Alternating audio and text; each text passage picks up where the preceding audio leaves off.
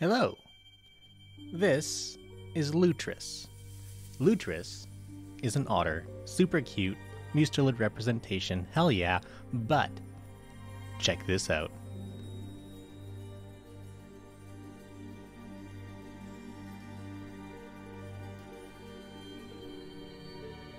Boom. And sure, that was just a ROM, but I can do anything with it.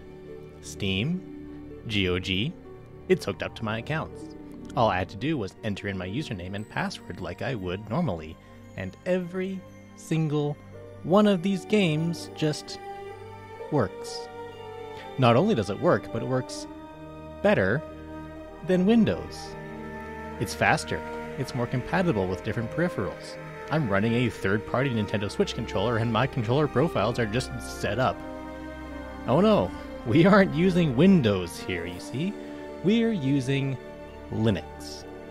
That's right, Linux is the new gaming PC. So if you're looking at Windows 11, looking at how fucking what the hell is this user interface, looking at why am I being swarmed with advertisements, looking at why is this so goddamn slow, looking at, well, the fact that Microsoft is fucking evil and believes that it can continue to be evil because you have no choice. What are you gonna do? Move to the other evil company? They don't want you to know that there's a different solution. You're told over and over that Linux is hard. It isn't. You're told that Linux is weird and different and you'll have to learn a whole new operating system all over again. You won't. You're told that it can't run your games. Well, as you can see, it can certainly run your games. In fact, some older games have an easier time running on Linux than on Windows. And the best part, it's completely, absolutely 100% free. There is no catch. Many Linux distros, that is, different versions of Linux made for different purposes, are created and maintained by volunteers who just love what they do and want the electronic world to be a better place.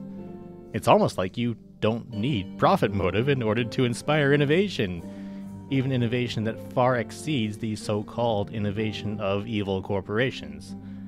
But I digress. You might be thinking, okay, I'm kind of interested. I'd kind of like to get away from Windows. I'd like my computer to run faster, boot instantly, never suffer from memory leaks. I'd like to be able to Alt-Tab without my PC exploding. I'd like my games to just work right out of the box. I'd like my computer to not be full of crap I didn't put on it and that I can't seem to uninstall. I'd like to be quite literally immune to viruses. But what might be stopping me? What's the hard part? What's the catch? Well, you are installing a new operating system, which means you'll need to back everything up that you want to keep on something else.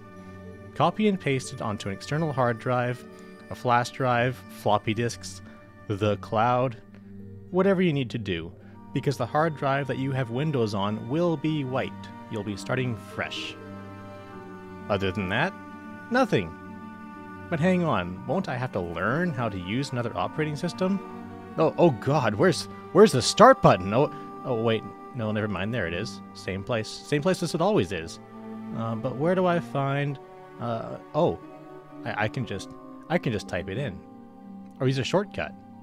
But wait, how will I be able to tell where my files are? Oh, hang on, there's a file manager that's pretty much identical to the one in Windows. Actually, there is one little difference here. Really quick, notice how you don't have a C drive. All of your files are considered basically to be on one drive, and other drives are actually mounted onto a folder there. You can see those here, but you can also put that folder wherever you want, if you want it to be somewhere else. Basically, imagine that your D drive is just another folder on your C drive that you can tell to be anywhere you want. That might take a minute or two of getting used to and realizing that it's actually kind of cool. How do I install things on Linux, though? Don't I have to use the terminal a whole lot? Terminals are spooky. Terminals are nerd shit. I don't want to learn nerd shit. Awesome. You don't have to. Honestly, everything has a user interface these days, and once again, it's easier than Windows. What do you do when you want to install something on Windows? So let's say we're installing Prot. Prot is a piece of linguistic software. It's kind of obscure, so it's a good example here. On Windows, I have to first Google Prot, then find the website, then click the right download button, download it, extract it to a place, hopefully I remember where that place is later so that I can launch it. Or else, create a shortcut for it somewhere. Put that on my overly full desktop. Now on Linux, I open up this handy little program called a package manager. I type prot, I install prot, and then I'm done. Boom, it's there. Even this obscure little program is in the repository for you to search and just grab off the internet like it belongs to you. Oh, but what about proprietary shit, stuff that I pay for? Video games, for example. I play Elder Scrolls Online, and that doesn't have a Linux installer. I mean, I could still go the Windows route, install the exe, because you can do that on Linux. It all comes with Wine, which is a Windows emulator, which is so seamless that you won't even realize you're using it. However, as you may have heard, that sometimes comes with a little bit of fiddling, a bit of playing around sometimes to make things work. But, what did I tell you? Things nowadays, things just work. Behold.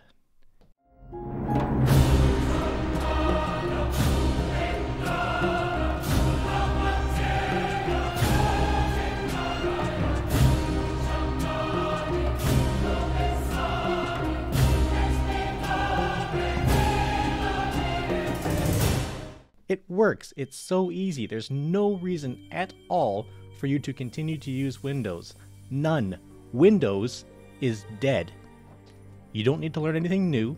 You don't need to do anything hard. Just back up your important shit and download the coolest looking version of Garuda. Garuda is the distro that I personally recommend gamers start out with. Its KDE Dragonized environment in particular looks and feels just like Windows, or Mac if you wanted to. Only it's smoother, cooler, less cluttered. Garuda also runs on Arch, which, details aside, means that you have access to a ton of user-maintained repositories. That's how we search the package manager in order to download and install literally anything we want that runs on Linux. No endless link clicking, no terminal use, no fuss, no muss. Plus, you get to use the best pickup line ever, which totally works, trust me. Once you have your Garuda ISO downloaded, find a USB drive, your least favorite USB drive, one that you're fine with having all the info on it erased. You'll be turning this into a boot drive, which lets your computer boot the program you're installing onto the drive, rather than Windows when you turn it on. And the program we'll be installing onto there is Garuda. So, download Rufus. Rufus is a tiny little program that lets you create boot drives. It's pretty simple. Once you've got it, open it, select the drive letter of your USB drive, select the Garuda ISO, tell it to write, and wait. When it's done, it'll tell you. Now is your last chance to make sure you've backed up everything you need. If you have multiple hard drives, I really do recommend you back up everything that you don't want to lose. I have multiple hard drives, and admittedly I had some troubles because of it.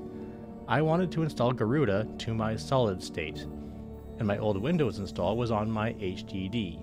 Well, even though I removed Windows, Windows's bootloader continued to interfere with the Linux bootloader. So my computer just straight up wouldn't start until I went into a partition manager and wiped everything from both drives to truly start completely fresh. This is what I recommend you do as a result.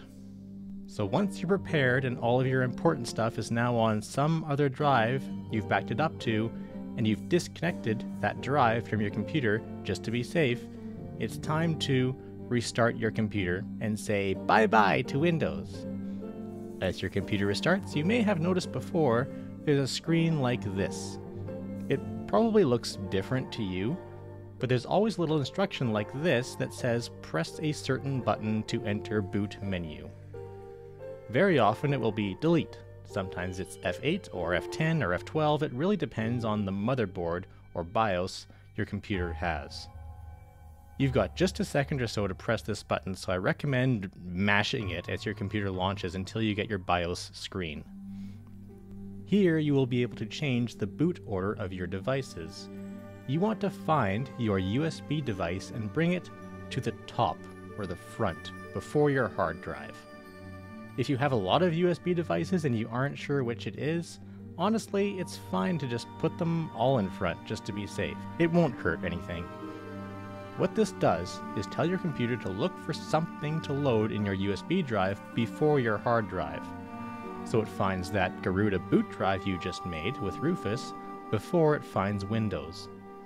Once you're done, save your settings and exit out of the boot menu.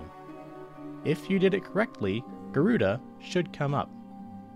Tell it to launch with open source drivers, and this is what you'll get. It's very cool, and it lets you see just what you're getting into. You can play around and see what Garuda is like right from here before you actually make any changes to your computer. Once you're ready though, it's time to install it. First, just to make sure there's no hiccups, nothing interfering, you want to wipe everything. Pull up the Start menu and you want to find something called Partition Manager. This lets you see all your drives and all the partitions of them. Basically, different sections of your drives that perform different functions. What's there now doesn't matter because you're going to be erasing all of it. Wiping it, clean slate. If it says you can't because a partition is mounted, right-click it and unmount it and try again. Once that's accomplished, it's time to install Garuda. It's all pretty straightforward.